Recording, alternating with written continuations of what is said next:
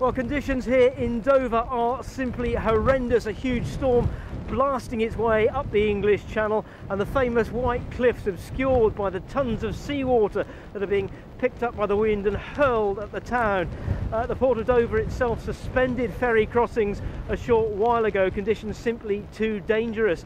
Two lifeboats, one from Dover, one from Dungeness, have been out this morning to rescue a yacht that got into difficulties about 5 miles off the coast. A crew of 7 on board.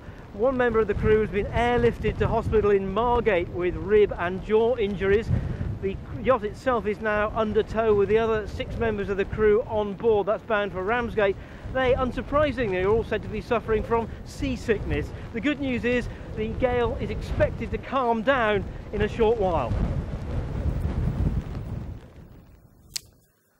Iain McBride reporting from Dover.